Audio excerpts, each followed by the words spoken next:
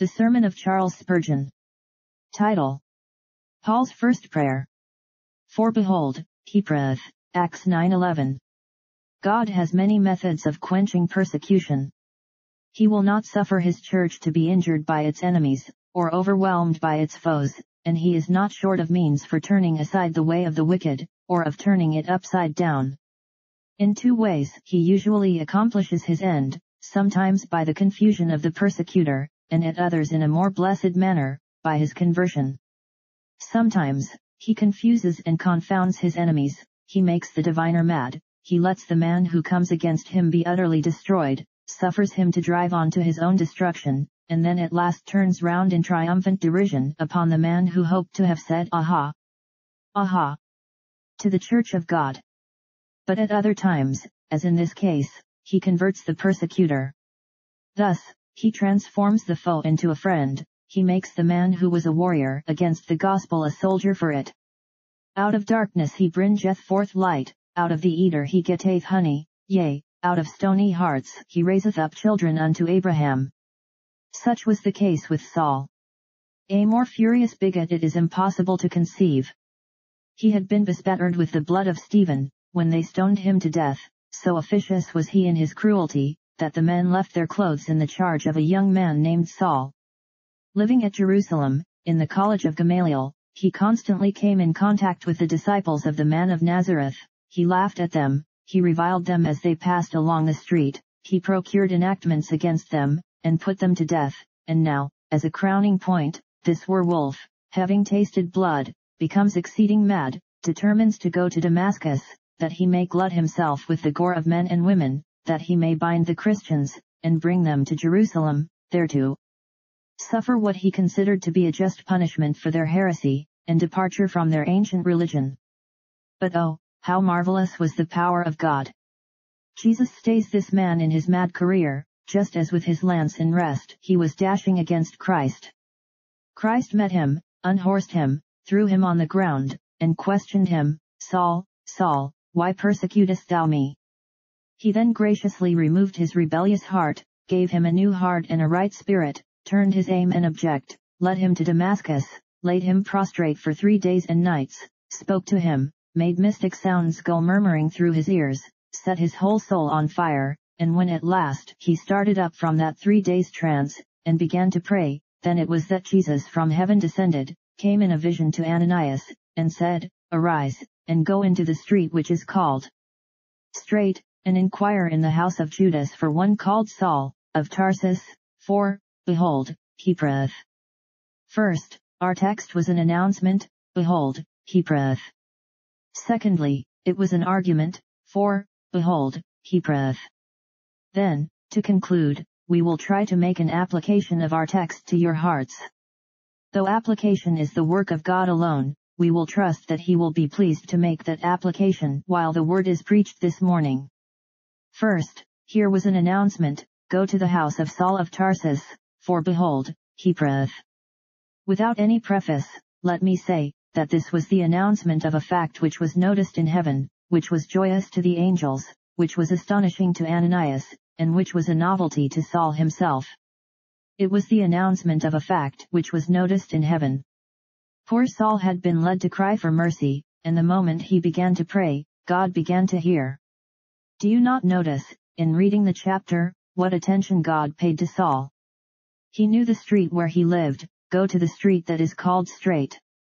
He knew the house where he resided, "Inquire at the house of Judas." He knew his name, it was Saul. He knew the place where he came from, "Inquire for Saul of Tarsus." And he knew that he had prayed. Behold, he prayeth. Oh! It is a glorious fact, that prayers are noticed in heaven. The poor broken-hearted sinner, climbing up to his chamber, bends his knee, but can only utter his wailing in the language of sighs and tears. Lo! That groan has made all the harps of heaven thrill with music, that tear has been caught by God, and put into the lacrimatary of heaven, to be perpetually preserved. The supplicant, whose fears prevent his words, will be well understood by the Most High. He may only shed one hasty tear, but prayer is the falling of a tear. Tears are the diamonds of heaven, sighs are a part of the music of Jehovah's throne, for though prayers be the simplest form of speech that infant lips can try, so are they likewise they sublimest strains that reach the majesty on high. Let me dilate on this thought a moment. Prayers are noticed in heaven. Oh, I know what is the case with many of you. You think, if I turn to God, if I seek Him, surely I am so inconsiderable a being, so guilty and vile, that it cannot be imagined He would take any notice of me. My friends, harbor no such heathenish ideas. Our God is no God who sits in one perpetual dream, nor doth He clothe Himself in such thick darkness that He cannot see. He is not like Baal who heareth not. True, He may not regard battles, He cares not for the pomp and pageantry of kings, He listens not to the swell of martial music, He regards not the triumph and the pride of man, but wherever there is a heart big with sorrow, wherever there is an eye suffused with tears, wherever there is a lip quivering with agony, wherever there is a deep groan, or a penitential sigh, the ear of Jehovah is wide open, He marks it down in the registry of His memory, He puts our prayers, like rose leaves, between the pages of His book of remembrance, and when the volume is opened at last there shall be a precious fragrance springing up therefrom. Oh, poor sinner, of the blackest and vilest character, thy prayers are heard, and even now God hath said of thee, Behold, he prayeth. Where was it? In a barn? Where was it? In the closet? Was it at thy bedside this morning, or in this hall? Art thou now glancing thine eye to heaven? Speak, poor heart, did I hear thy lips just now mutter out, God have mercy upon me, a sinner? I tell thee, sinner, there is one thing which doth outstrip the telegraph. You know, we can now send a message and receive an answer in a few moments, but I read of something in the Bible more swift than the electric fluid. Before they call I will answer, and while they are speaking I will hear. So, then, poor sinner, thou art noticed, yea, thou art heard by Him that sitteth on the throne. Again, this was the announcement of a fact joyous to heaven. Our text is prefaced with Behold, for doubtless, our Saviour Himself regarded it with joy. Once only do we read of a smile resting upon the countenance of Jesus, when, lifting up His eye to heaven, He exclaimed, I thank Thee, O Father, Lord of heaven and earth, because Thou hast hid these things from the wise and prudent, and hast revealed them unto babes, even so, Father, for so it seemed good in Thy sight. The shepherd of our souls rejoices in the vision of his sheep securely folded, he triumphs in spirit when he brings a wanderer home. I conceive that when he spoke these words to Ananias, one of the smiles of paradise must have shone from his eyes. Behold, I have won the heart of my enemy, I have saved my persecutor, even now he is bending the knee at my footstool, behold, he prayeth. Jesus Himself led the song, rejoicing over the new convert with singing. Jesus Christ was glad, and rejoiced more over that lost sheep than over 99 that went not astray. And angels rejoiced too. Why, when one of God's elect is born, angels stand around his cradle. He grows up, and runs into sin. Angels follow him, tracking him all his way, they gaze with sorrow upon his many wanderings, the fair Peri drops a tear. Weener that loved one sins. Presently the man is brought under the sound of the gospel. The angel says, Behold, he begins to hear. He waits a little while, the word sinks into his heart, a tear runs down his cheek, and at last he cries from his inmost soul, God have mercy upon me. See. The angel claps his wings, up he flies to heaven, and says, Brethren angels, list to me, behold, he prayeth. Then they set heaven's bells ringing, they have a jubilee in glory, again they shout with gladsome voices, for verily I tell you, there is joy in heaven among the angels of God over one sinner that repenteth. They watch us till we pray, and when we pray, they say, Behold, he prayeth. Moreover, my dear friends, there may be other spirits in heaven that rejoice, besides the angels. Those persons are our friends who have gone before us. I have not many relations in heaven, but I have one whom I dearly love, who, I doubt not, often prayed for me, for she nursed me when I was a child and brought me up during part of my infancy, and now she sits before the throne in glory, suddenly snatched away.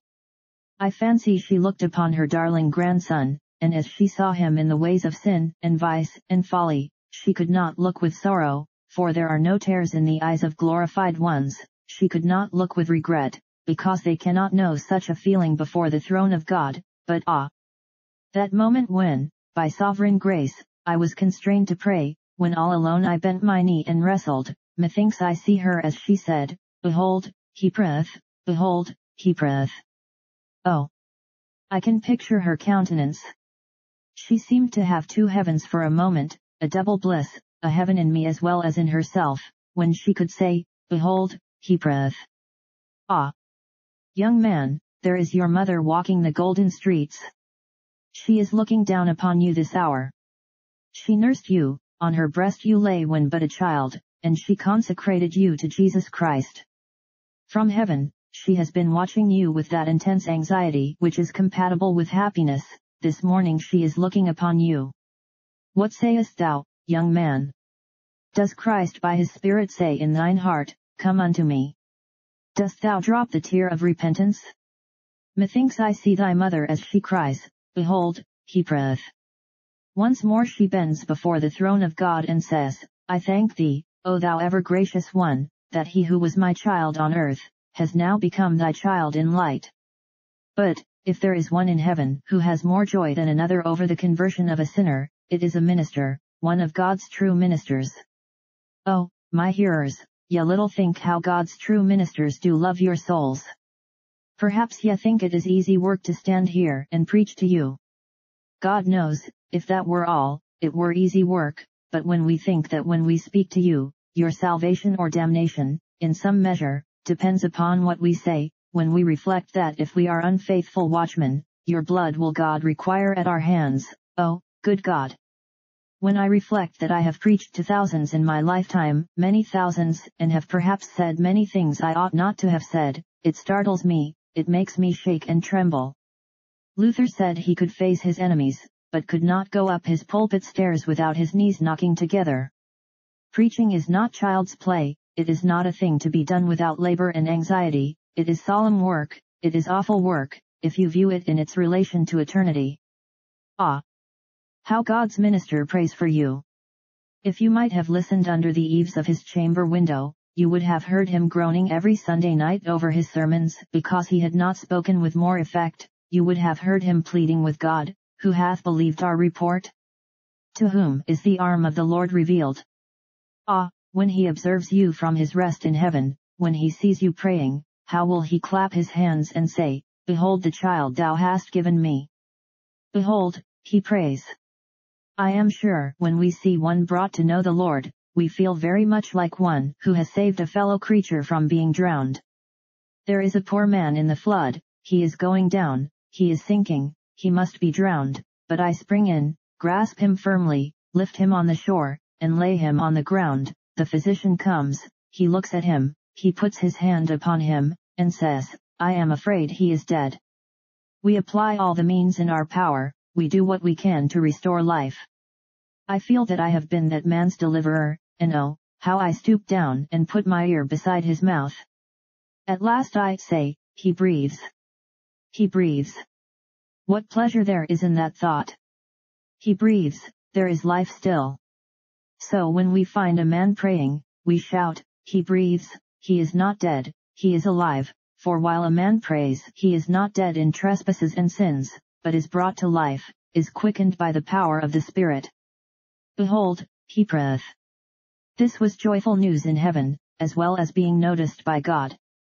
Then, in the next place, this was an event most astonishing to men. Ananias lifted up both his hands in amazement.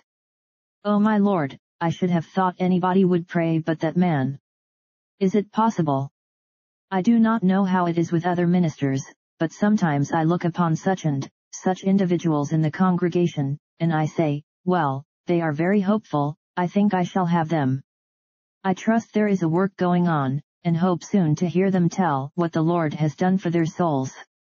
Soon, perhaps, I see nothing of them, and miss them altogether, but instead thereof, my good Master sends me one of whom I had no hope, an outcast, a drunkard, a reprobate, to the praise of the glory of his grace. Then I lift up my hands in astonishment, thinking I should have thought of anybody rather than you. I remember a circumstance which occurred a little while ago. There was a poor man about 60 years old. He had been a rough sailor, one of the worst men in the village. It was his custom to drink, and he seemed to be delighted when he was cursing and swearing. He came into the chapel, however, one Sabbath day, when one nearly related to me was preaching from the text concerning Jesus weeping over Jerusalem. And the poor man thought, what? Did Jesus Christ ever weep over such a wretch as I am? He thought he was too bad for Christ to care for him. At last he came to the minister, and said, Sir, 60 years have I been sailing under the standard of the devil. It is time I should have a new owner. I want to scuttle the old ship and sink her altogether. Then I shall have a new one, and I shall sail under the colors of Prince Emmanuel. Ever since that moment that man has been a praying character, walking before God in all sincerity. Yet, he was the very last man you would have thought of.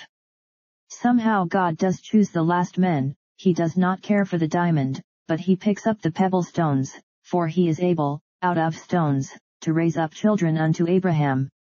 God is more wise than the chemist. He not only refines gold, but he transmutes base metal into precious jewels. He takes the filthiest and the vilest, and fashions them into glorious beings, makes them saints, whereas they have been sinners, and sanctifies them, whereas they have been unholy. The conversion of Saul was a strange thing, but, beloved, was it stranger than that you and I should have been Christians? Let me ask you, if anybody had told you, a few years ago, that you would belong to a church and be numbered with the children of God, what would you have said? Stuff and nonsense. I am not one of your canting Methodists. I am not going to have any religion. I love to think and do as I like. Did not you and I say so? And how on earth did we get here? When we look at the change that has passed over us, it appears like a dream. God has left many in our families who were better than we were, and why has He chosen us? Oh! Is it not strange?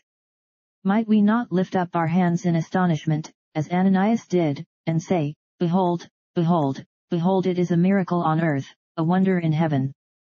The last thing I have to say here, is this fact was a novelty to Saul himself. Behold, he prayeth. What is there novel in that? Saul used to go up to the temple twice a day, at the hour of prayer. If you could have accompanied him, you would have heard him speak beautifully, in words like these: Lord, I thank thee I am not as other men are, I am not an extortioner, nor a publican, I fast twice in the week, and give tithes of all I possess, and so on. Oh! You might have found him pouring out a fine oration before the throne of God. And yet it saith, Behold, he prayeth. What? Had he never prayed before? No, never. All he had ever done before went for nothing. It was not prayer. I have heard of an old gentleman, who was taught when a child to pray, Pray God bless my father and mother, and he kept on praying the same thing for 70 years, when his parents were both dead. After that it pleased God, in His infinite mercy, to touch his heart, and he was led to see that, notwithstanding his constancy to his forms, he had not been praying at all. He often said his prayers, but never prayed. So it was with Saul. He had pronounced his magniloquent orations, but they were all good for nothing. He had prayed his long prayers for a pretense, it had all been a failure. Now comes a true petition, and it is said, Behold, he prayeth. Do you see that man trying to obtain a hearing from his Maker? How he stands! He speaks Latin and blank verse before the Almighty's throne, but God sits in calm indifference, paying no attention. Then the man tries a different style, procures a book, and bending his knee again, prays in a delightful form the best old prayer that could ever be put together, but the Most High disregards his empty formalities. At last the poor creature throws the book away, forgets his blank verse, and says, O Lord, hear, for Christ's sake. Hear him, says God, I have heard him. There is the mercy thou hast sought. One hearty prayer is better than 10,000 forms. One prayer coming from the soul is better than a myriad cold readings. As for prayers that spring from the mouth and head only, God abhors them, He loves those that come deep from the heart. Perhaps I should be impudent if I were to say that there are hundreds here this morning who never prayed once in their lives. There are some of you who never did. There is one young man over there, who told his parents when he left them, that he should always go through his form of prayer every morning and night. But he is ashamed, and he has left it off. Well, young man, what will you do when you come to die? Will you have the watchword at the gates of death? Will you enter heaven by prayer? No, you will not, you will be driven from his presence, and be cast away. Secondly, we have here an argument. For, behold, he prayeth. It was an argument, first of all, for Ananias' safety. Poor Ananias was afraid to go to Saul. He thought it was very much like stepping into a lion's den. If I go to his house, he thought, the moment he sees me, he will take me to Jerusalem at once, for I am one of Christ's disciples, I dare not go. God says, behold, he prayeth. Well, says Ananias, that is enough for me. If he is a praying man, he will not hurt me. If he is a man of real devotion, I am safe. Be sure you may always trust a praying man. I do not know how it is, but even ungodly men always pay a reverence to a sincere Christian. A master likes to have a praying servant after all. If he does not regard religion himself, he likes to have a pious servant, and he will trust him rather than any other. True, there are some of your professedly praying people that have not a bit of prayer in them. But whenever you find a really praying man, trust him with untold gold, for if he really prays, you need not be afraid of him. He who communes with God in secret, may be trusted in public. I always feel safe with a man who is a visitor at the mercy seat. I've heard an anecdote of two gentlemen traveling together, somewhere in Switzerland. Presently they came into the midst of the forests, and you know the gloomy tales the people tell about the inns there, how dangerous it is to lodge in them. One of them, an infidel, said to the other, who was a Christian, I don't like stopping here at all, it is very dangerous indeed. Well, said the other, let us try.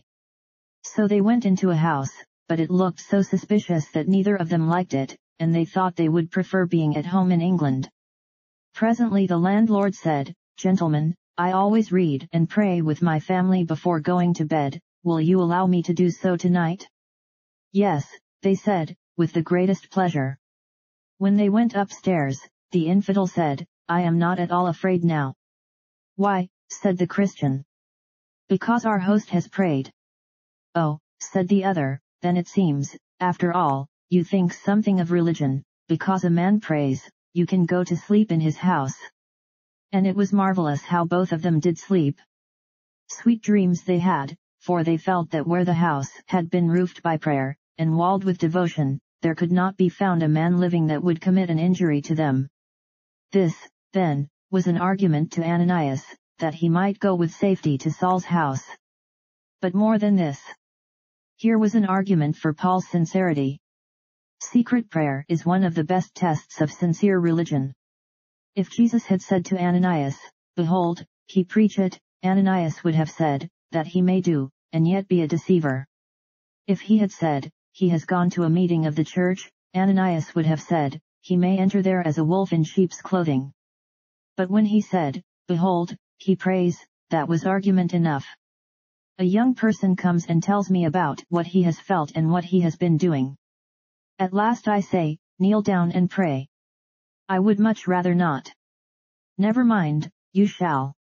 Down he falls on his knees, he has hardly a word to say, he begins groaning and crying, and there he stays on his knees till at last he stammers out, Lord, have mercy upon me a sinner, I am the greatest of sinners, have mercy upon me.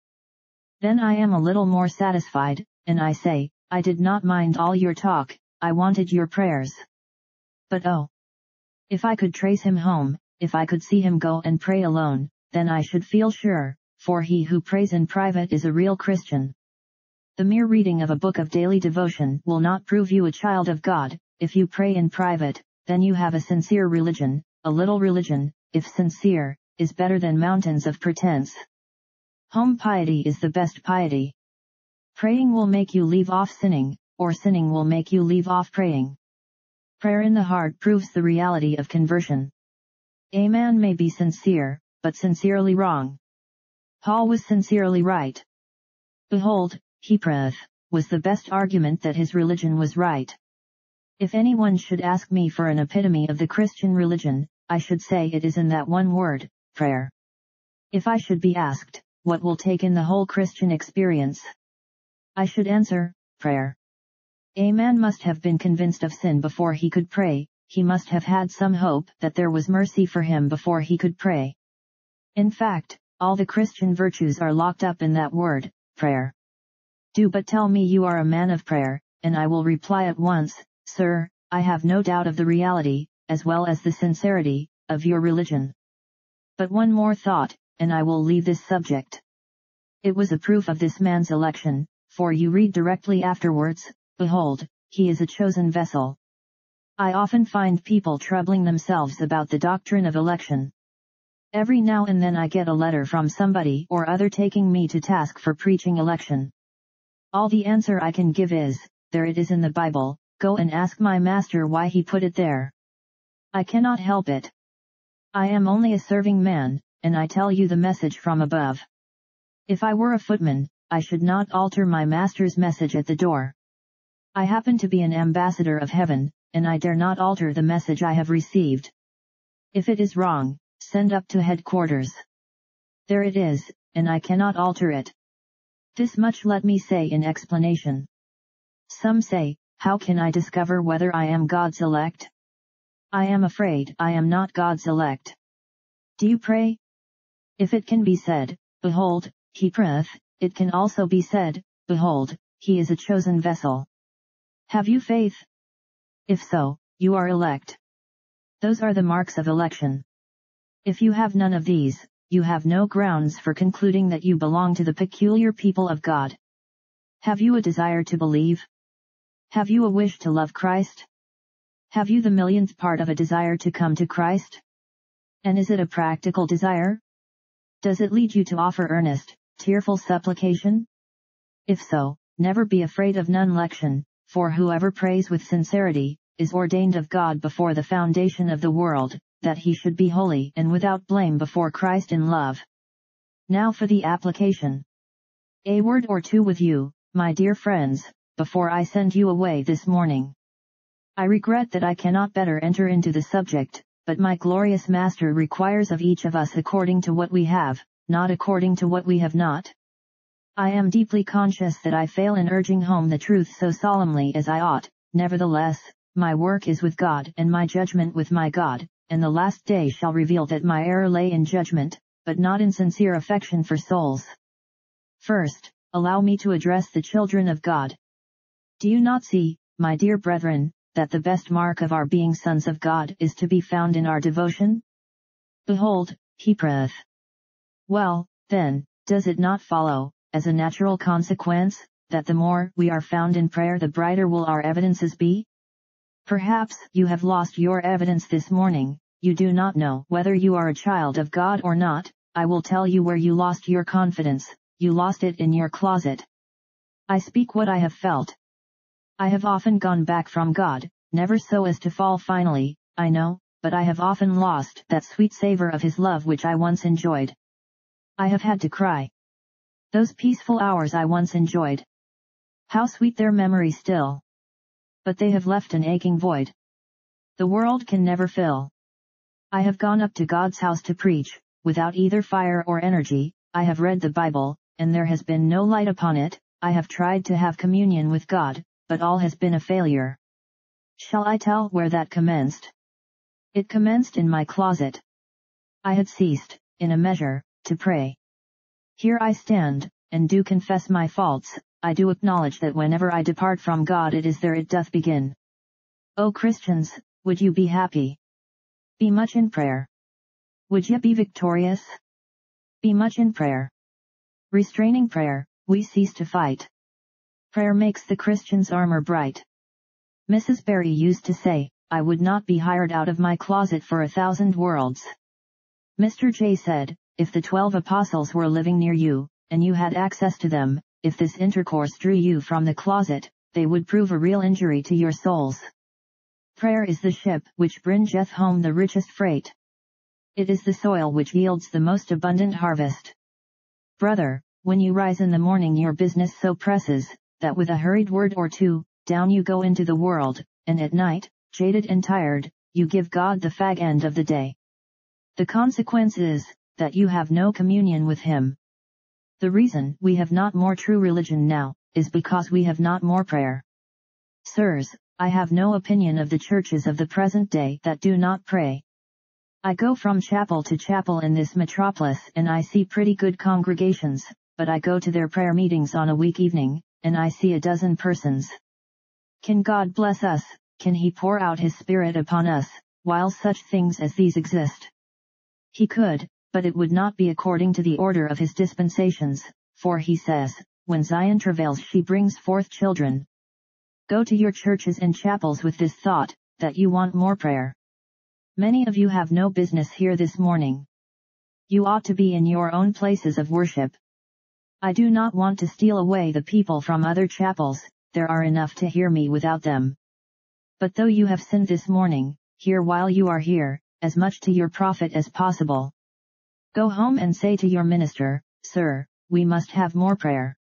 Urge the people to more prayer. Have a prayer meeting, even if you have it all to yourself, and if you are asked how many were present, you can say, 4. 4. How so? Why, there was myself, and God the Father, God the Son, and God the Holy Ghost, and we have had a rich and real communion together. We must have an outpouring of real devotion, or else what is to become of many of our churches? Oh! May God awaken us all, and stir us up to pray, for when we pray we shall be victorious. I should like to take you this morning, as Samson did the foxes, tie the firebrands of prayer to you, and send you in among the shocks of corn till you burn the whole up. I should like to make a conflagration by my words, and to set all the churches on fire, till the whole has smoked like a sacrifice to God's throne. If you pray, you have a proof that you are a Christian. The less you pray, the less reason have you to believe your Christianity, and if you have neglected to pray altogether, then you have ceased to breathe, and you may be afraid that you never did breathe at all. And now, my last word is to the ungodly. Oh, sirs! I could fain wish myself anywhere but here, for if it be solemn work to address the godly, how much more when I come to deal with you. We fear lest, on the one hand, we should so speak to you as to make you trust in your own strength, while, on the other hand, we tremble lest we should lull you into the sleep of sloth and security. I believe most of us feel some difficulty as to the most fit manner to preach to you, not that we doubt but that the gospel is to be preached, but our desire is so to do it, that we may win your souls. I feel like a watchman, who, while guarding a city, is oppressed with sleep. How earnestly does he strive to arouse himself, while infirmity would overcome him. The remembrance of his responsibility bestirs him. His is no lack of will, but of power, and so I hope all the watchmen of the Lord are anxious to be faithful, while, at the same time, they know their imperfection. Truly, the minister of Christ will feel like the old keeper of Eddystone Lighthouse. Life was failing fast, but, summoning all his strength, he crept round once more to trim the lights before he died. Oh, may the Holy Spirit enable us to keep the beacon fire blazing, to warn you of the rocks, shoals, and quicksands, which surround you, and may we ever guide you to Jesus, and not to free will or creature merit. If my friends knew how anxiously I have sought divine direction in the important matter of preaching to sinners, they would not feel as some of them do, when they fancy I address them wrongly. I want to do as God bids me, and if He tells me to speak to the dry bones and they shall live, I must do it, even if it does not please others, otherwise I should be condemned in my own conscience, and condemned of God. Now, with all the solemnity that man can summon, let me say that a prayerless soul is a Christless soul. As the Lord liveth, you who never prayed are without God, without hope, and strangers from the commonwealth of Israel. You who never know what a groan is, or a falling tear, are destitute of vital godliness. Let me ask you, sirs, whether you have ever thought in what an awful state you are. You are far from God, and therefore God is angry with you, for God is angry with the wicked every day. Oh, sinner! Lift thine eyes and behold the frowning countenance of God, for He is angry with you. And I beseech you, as you love yourselves, just for one moment contemplate what will become of you, if living as you are, ye should at last die without prayer. Don't think that one prayer on your deathbed will save you. Deathbed prayer is a deathbed farce generally, and passes for nothing. It is a coin that will not ring in heaven, but is stamped by hypocrisy, and made of base metal. Take heed, sirs. Let me ask you, if you have never prayed, what will you do? It were a good thing for you, if death were an eternal sleep, but it is not. If you find yourself in hell, oh, the racks and pains! But I will not harrow up your feelings by attempting to describe them. May God grant you never may feel the torments of the lost. Only conceive that poor wretch in the flames who is saying, "Oh, for one drop of water, to cool my parched tongue." See how his tongue hangs from between his blistered lips. How it excoriates and burns the roof of his mouth, as if it were a firebrand. Behold him crying for a drop of water. I will not picture the scene. Suffice it for me to close up by saying, that the hell of hells will be to thee, poor sinner, the thought that it is to be forever. Thou wilt look up there on the throne of God, and it shall be written forever. When the damned jingle the burning irons of their torments, they shall say forever. When they howl, echo cries forever. Forever is written on their racks. Forever on their chains. Forever beneath in the fire. Forever ever reigns. Doleful thought! If I could but get out, then I should be happy. If there were a hope of deliverance, then I might be peaceful, but I am here forever. Sirs, if ye would escape eternal torments, if ye would be found amongst the numbers of the blessed, the road to heaven can only be found by prayer to Jesus, by prayer for the Spirit, by supplication at his mercy seat. Turn ye, why will ye die, O house of Israel? As I live, saith the Lord, I have no pleasure in the death of him that dieth, but had rather that he should turn unto me and live. The Lord is gracious and full of compassion. Let us go unto him and say, he shall heal our backslidings, he shall love us freely and forgive us graciously, for his Son's name's sake. Oh! If I may but win one soul today, I will go home contented. If I may but gain 20, then I will rejoice. The more I have, the more crowns I shall wear. Where? No, I will take them all at once, and cast them at Jesus' feet, and say, not unto me, but unto thy name be all the glory, forever. Prayer was appointed to convey the blessings God designs to give. Long as they live, should Christians pray. For only while they pray, they live. And wilt thou still in silence lie, when Christ stands waiting for thy prayer? My soul, thou hast a friend on high. Arise, and try thine interest there. 'Tis prayer supports this soul that's weak. Though thought be broken, language lame. Pray, if thou canst, or canst not speak. And pray with faith in Jesus' name.